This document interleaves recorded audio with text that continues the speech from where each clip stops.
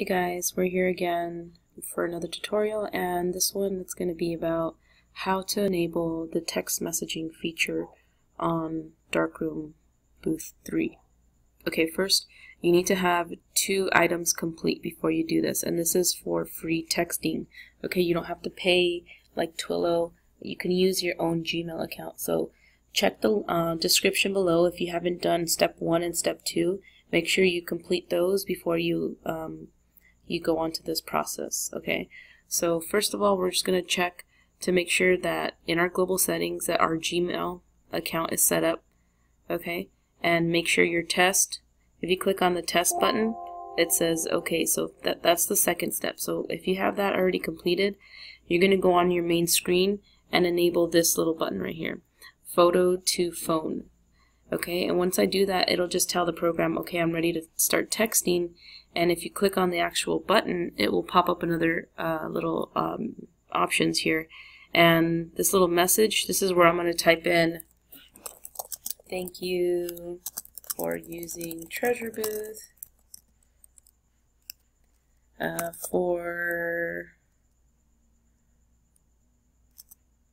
booking, reservations, visit, and then our website. And the point of this is so that everybody that sends a text message, they will get this message along with it. So that way at least everybody at the end of the event will have your contact info in case they want to have, you know, an event of themselves. So once you do that, you hit OK. So you know these are the preview size, is like the smallest size.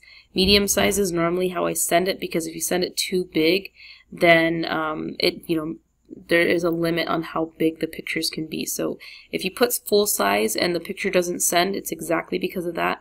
So you're going to want to make sure it's on medium size.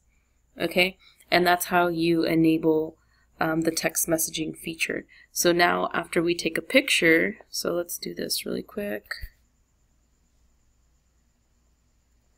And we'll start the photo booth. And we'll just have it run through it really quickly. 3, 2, 1. And for this, I am using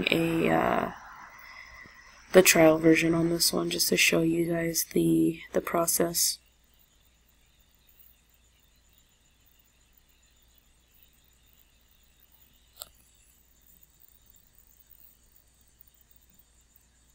And one more.